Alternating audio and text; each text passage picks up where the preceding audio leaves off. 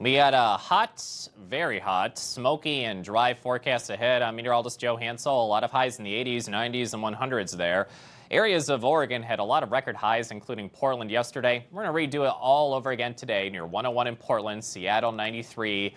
Heat wave continues well into the weekend. Almost all of Washington state underneath an excessive heat warning. We have another one of these again. Areas of Oregon near Boise, Idaho, and Northern California as well. Air quality alerts continue from areas of Wyoming to Denver as well today. So take precautions because of the heat and the elevated wildfire threat. Dry thunderstorms can't be ruled out west and near the Cascade Mountains. So today and tomorrow we'll have red flag warnings as you are sandwiched in between a couple of troughs of low pressure.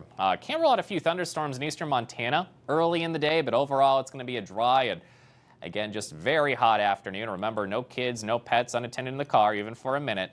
Know the symptoms of heat stroke and heat exhaustion.